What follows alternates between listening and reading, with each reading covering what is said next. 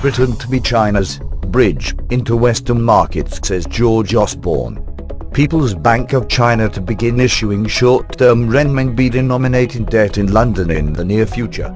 China's central bank will start to issue short-term debt in London, the Chancellor announced on Monday at the end of high-level talks with Chinese leaders.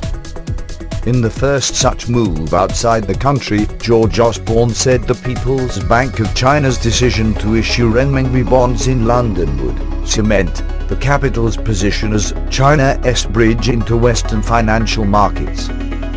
It was one of 53 agreements announced at the end of the UK-China Economic and Financial Dialogue, which was being held in the Chinese capital, where Mr. Osborne's passion for China has been strongly evident. I have strongly supported China's efforts to increase the international use of the renminbi, said Mr. Osborne. And make no doubt about it, I want the UK to be the natural Western hub for renminbi trading. Monday's announcement follows the UK government's successful issuance of a sovereign renminbi bond last October. Thank you for watching.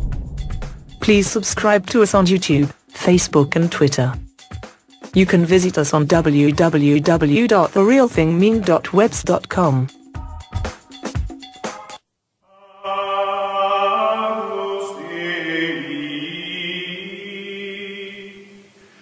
We